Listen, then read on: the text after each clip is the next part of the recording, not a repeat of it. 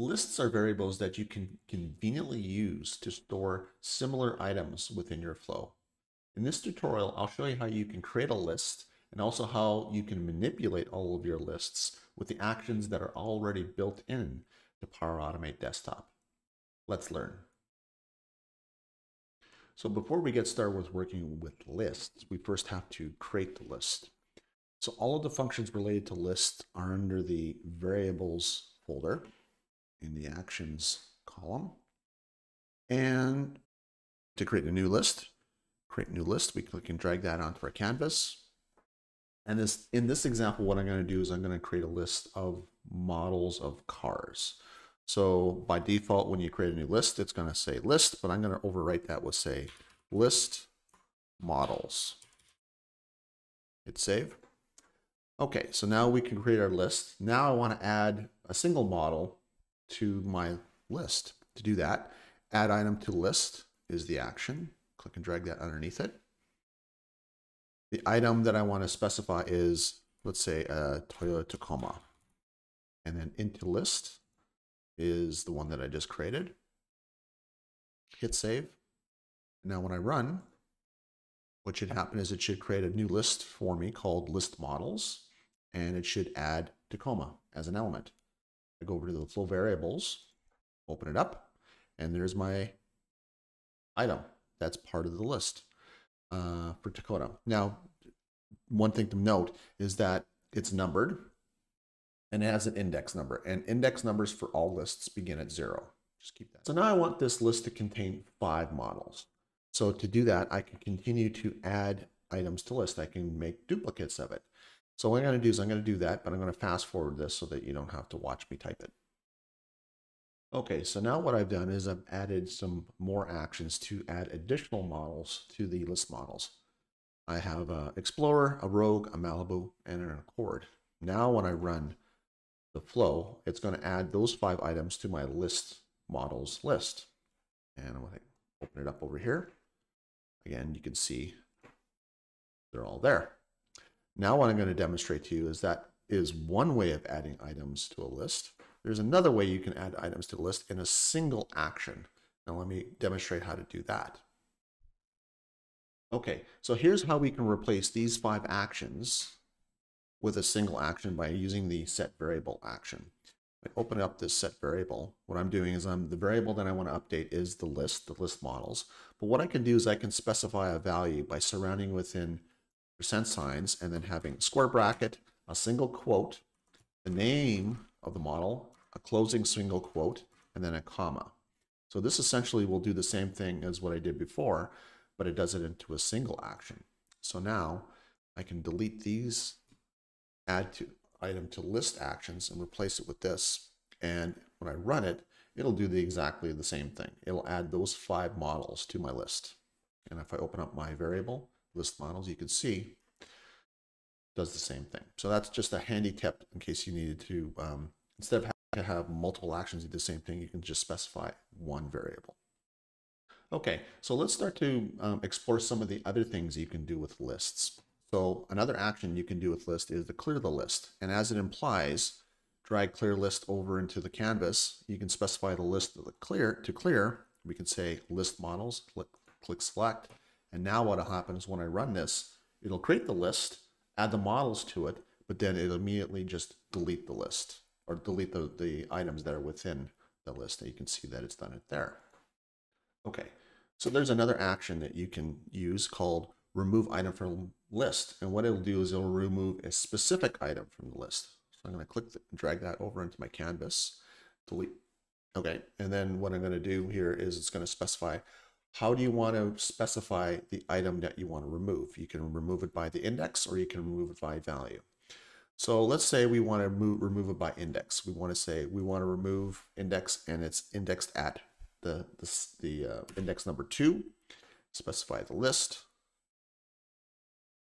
models, and then save. I'm going to delete this action. So index number 2, if I go into the set variable ahead of it, the first index is always index 0. The second one is 1, 2, 3, 4. So what this should do is it should remove the rogue model from the list. Let's run it and see.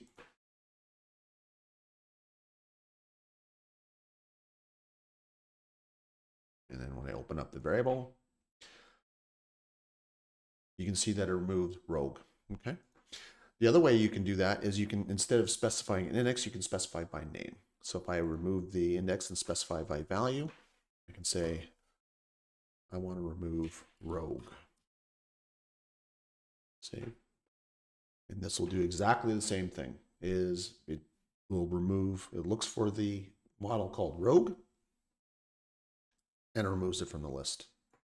Another action you can use with lists is called sort list. So I'm going to delete this action and sort list.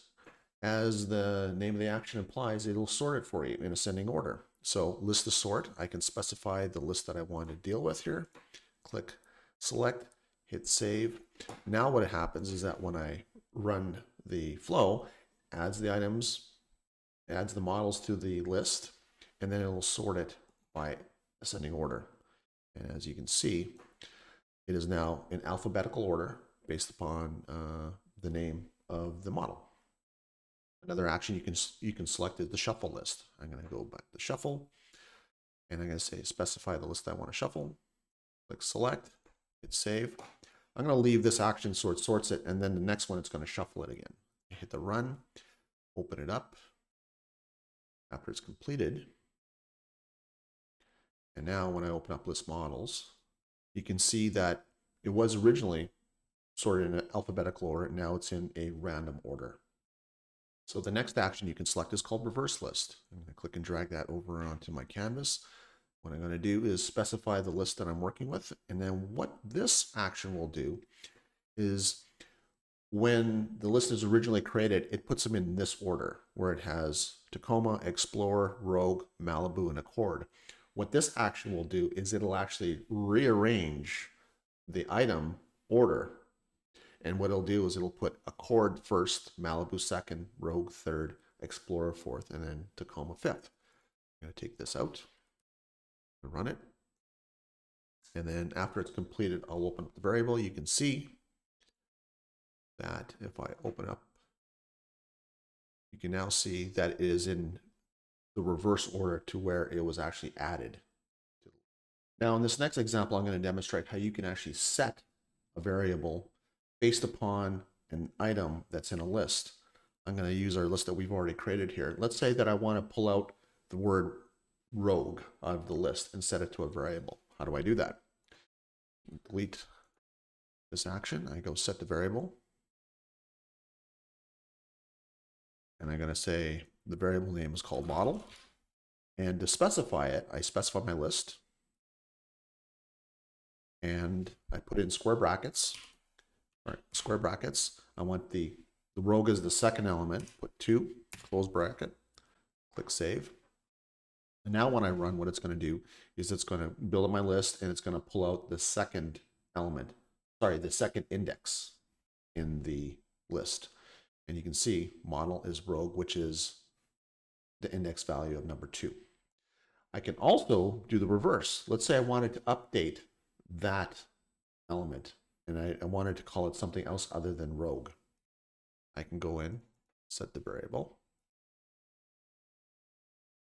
and then I'm just going to copy paste this up here. And let's say that I want to call it Prius. Okay.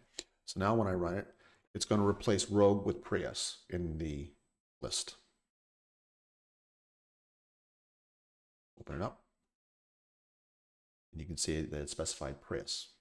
Okay, so for the next few actions, what I'm going to need to have 2 lists to work with it. So what I'm going to do is I'm going to add a second list, and I'll start demonstrating those. So 1 second. Okay, so what I've done now is I've actually created 2 lists. I've renamed the original one to List Models 1, and I've created a new list called List Models 2. Each of them have I'm going to specify 5 separate models. So each list will have 5 elements in them. What I want to do is I want to kind of combine both lists into a third list. And what you can do is use a merge lists action. I click and drag that over here. I can specify my first list, which is models 1, specify my second one, which is models 2. And what it's going to do is it's going to combine them and put it into a third list called output list. Hit save, hit run. And now this new list that I created called output list will have 10 elements in it. And it's a combination of both the first and the second one. Open it up. And you can see now it's going to combine into a single new list. So what if we wanted to remove duplicates from a list? Well, there's an action for that. Now, if you'll notice that in the new output list that I created, there is a duplicate in here. You can see that in the fourth element, I have a chord. That was from the first list. And in the ninth element, I also have an accord. But I don't want this. I want to have it so that it's going to look at my list and then remove any duplicates in the list for me. I can do that automatically by clicking and dragging over remove duplicate items from list. Put that in there. I specify the list that I want to scan, which is the output list. Hit save, and what it's going to do is it's going to remove any duplicates that it finds within that list. Let's run it. Creates the two lists, merges the lists together, and then it should remove the duplicate item, which was the accord. It removed it from the last. So sort of the opposite action to removing duplicate items from a list that you can execute. But let's say I wanted to take a look at the list and find all of the items that are duplicated and then just list those for me.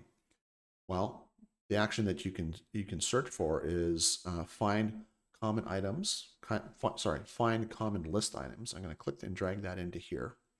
And what I want to do is I want to say, okay, I have my two lists. Find the items that are common between both of those lists. So I can specify my first one and then also my second one. And what it'll do is if it finds any duplicates, it's going to put it into a third list called intersection list. Click save. I'm going to remove this action. And now when I run, creates the lists, merges them into a larger list, and then what it's going to do is it's going to find a chord. And it found it into the intersection list and says, hey, between those two lists that you specified, there is one item that is duplicated. And that is the model called accord. Now the last action that I'm going to demonstrate is something called subtract lists. What subtract lists will do is it'll look at the first list and it'll return all of the items that are in that first list, but it won't return any of the items that appear in the second list. So what does that mean? When it compares these lists, it's going to return all these items, but if there's any items in here that do appear in the second list, it'll not include it into the new list that it creates. So what that means is that the common one model that's common between two lists is accord. So when I run this action, what it should return is Tacoma, Explorer, Rogue, and Malibu, because these items are not in the second list, but the accord is in the second list, so it's not going to return that. So let's try it out. Click and drag subtract lists over here. I can specify my first list as being list number 1. The second list as being list number 2. And it's going to call it list difference. Click save. I'm going to remove that. And now when I run, it'll create a new list called list difference, and it'll have 4 items in it. And the 4 items that it'll have are all of the items that are in the first list except for accord, because that does appear in the second list. And that's how you can actually list the differences.